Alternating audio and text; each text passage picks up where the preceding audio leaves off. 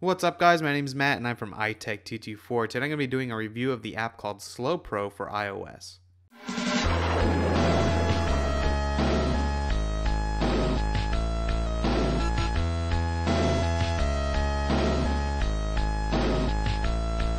So this app is free, but there's an in-app purchase for $3.99 that lets you go to the Pro version. Basically what this app does is lets you record in slow motion 60 frames per second. It's a really simple app and really works well. So when you open it up, you get your basic camera controls and you get to go ahead and just start recording. At the top right corner, you see that that's where you toggle on slow motion, and the other things are just basic camera controls. On the bottom right, you have your settings, and that's where you can set how slow you want it to go. You can go 50%, 40%, or 25%.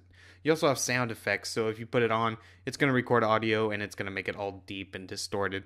But if you turn it off, it's just going to be no audio at all. Once you select how you want to record your video, you just start recording and you're done. Once you finish recording, just go ahead and click in the bottom left corner and you'll see all the videos that you have. Another cool feature that I like about this is that you can go ahead and import the videos that you've already made that aren't in slow motion, and it'll transfer them into slow motion. And of course you can go and share this to your photo library or to iTunes or Facebook or anything like that. Now the videos that I've taken are really not that good, mainly because there's really nothing that's slow motion worthy around me. You could definitely tell that they're slow motion, but they're not amazing. Luckily, right next to your videos, there is a feed bar, and that you can go ahead and watch other videos that people have uploaded, and you can really see the full power of this app. Watching these videos, you can really see how powerful this app is, and everything just looks really cool. And I'm really impressed that they were able to pull this off using just an iPhone. Now, the one last thing I'm going to talk about is a really cool way to record. In this app, you can use the volume controls to control your video. And something that's really cool is that you can use the plus button to start the video, and the minus button to control the slow motion. And right as the action is about to take place, I can hit the volume down button to trigger on slow motion, capture the slow motion.